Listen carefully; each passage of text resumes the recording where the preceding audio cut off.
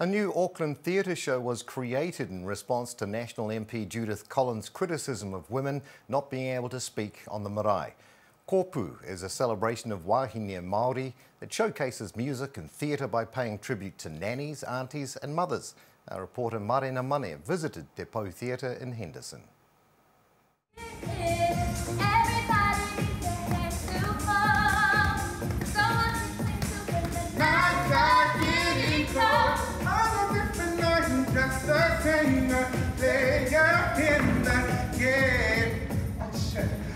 A politically motivated show featuring 7 talented wāhine Māori. Ko te hua mani katoa ingoa, no Ngāti Hikairo, no Tūhoi hoki ahau.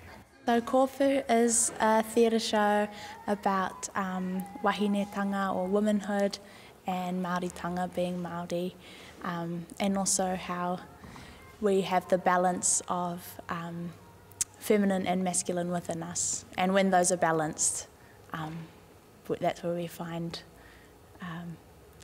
like true tau or settlement in ourselves. Yeah. Kōpu director Amber Kareen from Ngāpuhi Te Rarawa in Te Roroa says the show is about giving our wāhine the stage. We have these incredible wāhine Māori who are so talented, and we really wanted a show to put them in. And at the same time, there was a lot of kōrero that was happening around the mana of wāhine, and particularly around being able to speak on the marae. And a lot of that kōrero was happening from wāhine Pākehā, and it was getting a lot of attention.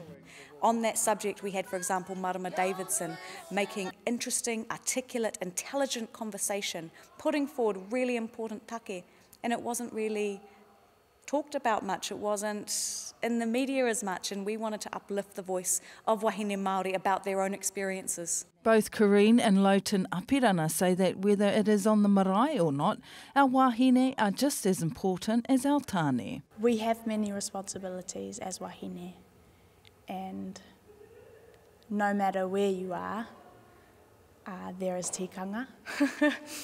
And so yeah, I think we stick to the tikanga of the marae and keep ourselves safe. But I also think we can't say we don't have a voice. Like, it's really hard for me to accept that. We leave the tikanga there for our ōkawa spaces. We all know the importance of the voice of wāhine on the marae, whether it's our karanga, whether it is the importance of our waiata tautoko, whether it's everything that we've been telling our tāne to say before they get up and say it. Whether these are things that we know. Off stage, the women have enjoyed sharing their experiences and talent. Yeah, it's like a really fun slumber party where we all share fun talents. But not only us, of course, everyone behind the scenes as well is incredibly talented. And majority wāhine as well.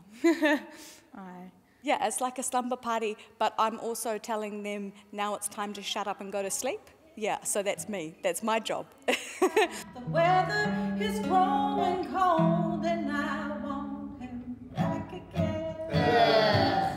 Kōpu will premiere here at Te Pou Theatre, Corbin Estate Arts Centre in Tāmaki Makaurau from the 4th to the 14th of May before heading to Kia Mau Festival in Wellington. Mārena mane, te ao tapatahi.